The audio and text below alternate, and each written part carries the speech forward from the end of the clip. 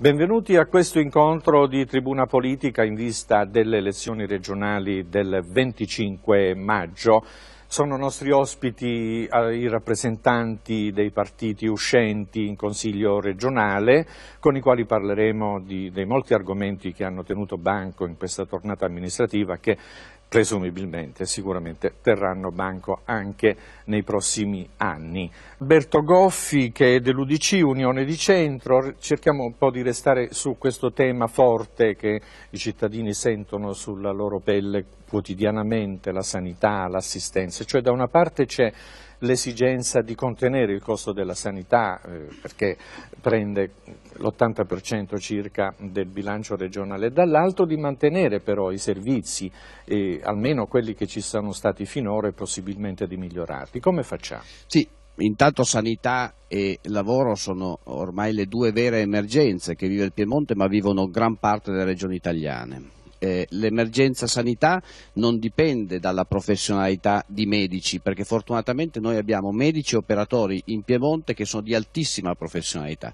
ma quello che manca sono le risorse che andrebbero meglio distribuite. La Regione Piemonte in questi anni ha fatto un tentativo anche di evitare quelli che sono i tagli lineari, che tagliano efficienze e inefficienze, cercando di introdurre almeno un controllo preventivo e anche successivo, che è quello di una commissione speciale di indagine per gli appalti, a cui ho avuto l'onore di presiedere. In quell'occasione abbiamo scoperto tanti disservizi, tanti sprechi, da appalti milionari che non sono mai stati utilizzati. Ecco, da lì bisogna iniziare, ma bisogna prima andare a verificare come vengono gestiti i soldi dalle ASL e poi andare a introdurre criteri di efficienza. Non sono in contrapposizione, cioè si può fare efficienza anche riducendo le spese.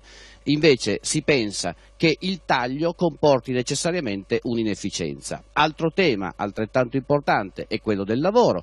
Partiamo dalla considerazione che il lavoro lo danno le imprese e oggi le nostre imprese subiscono una tassazione che è esorbitante e che non è in linea con i paesi confinanti. Le nostre imprese vanno in Svizzera, vanno in Austria e trovano una tassazione che si aggira intorno al 20%. Noi siamo in un territorio con la tassazione al 70%, è ovvio che dobbiamo partire di qui e la vera sfida delle regioni è anche questa. In Consiglio regionale l'UDC ha portato a casa un importante provvedimento che è un nuovo ente di riscossione alternativo ad Equitalia. Purtroppo la Giunta Cota non è stata in grado di attuarlo, ma questo è il vero obiettivo, cioè introdurre dei sistemi di tassazione o di riscossione che siano più adeguati al momento, che tengano conto della crisi, che non inducano gli imprenditori a chiudere, ma riescano a mettere gli imprenditori nelle condizioni di poter pagare le tasse in modo morbido.